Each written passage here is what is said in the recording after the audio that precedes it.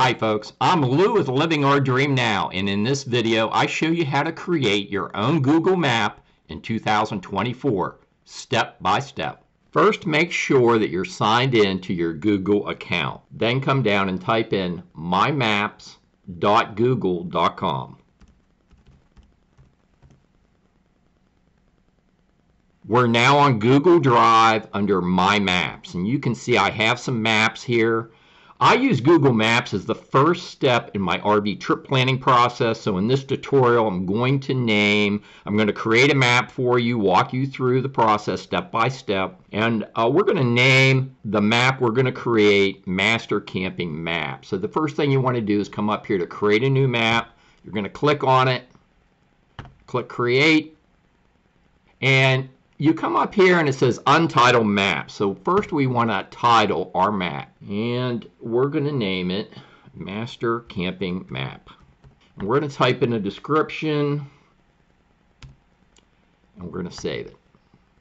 So now we have our map. Master Camping Map is the title. And you see one layer here and it's untitled.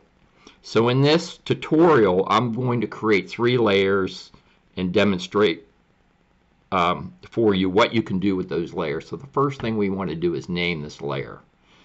And the first layer we're going to name Free Camping.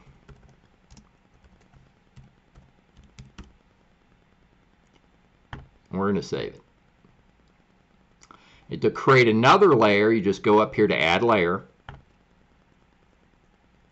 And then again, you click on Untitled Layer.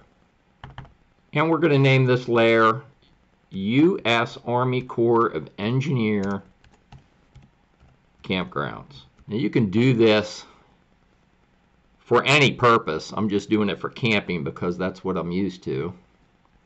And we're going to do one more layer. And we're going to name this third layer Passport America Campgrounds. And we're going to save it. So something I want to point out to you, you see this blue bar?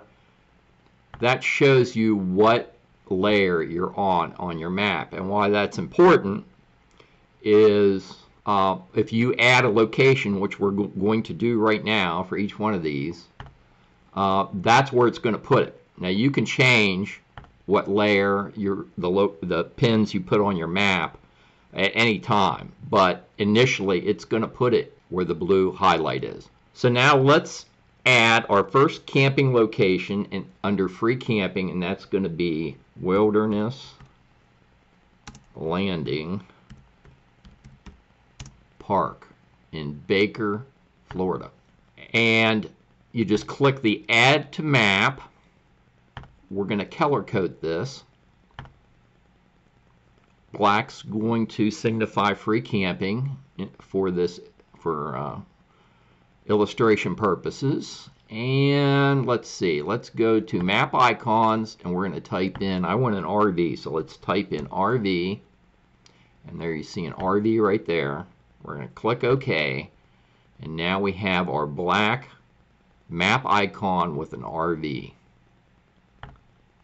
And you can see that is now under Free Camping. So let's add one under U.S. Army Corps of Engineer Campgrounds. So we want to come down here and hit the blue icon. Come up here and we're going to type in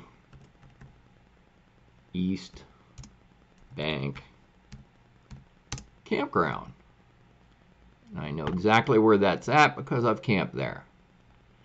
And again, we're going to click here and we're going to make this crimson color.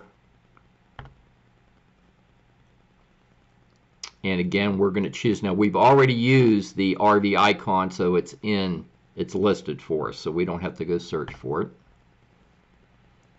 And something else I want to show you, this is very handy. You can make notes on here. And I'll show you how to do that on the next one. So now we're going to go to Passport America Campgrounds. And we're going to add one there. And this is going to be Hitchin Post RV Park and Campground in Florida. Cottondale, Florida. We're going to make this icon green.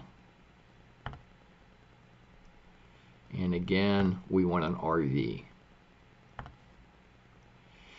And I've stayed here as well, and I know that they have no restrictions on when you can use the Passport America discount.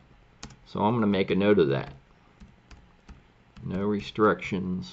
And there's my note. You can also put links to websites that are clickable in with the notes as well. So this, I get a lot of use out of the notes. What I want to show you is if you want to switch layers, let's say you got it in the wrong layer, you can easily switch where these are.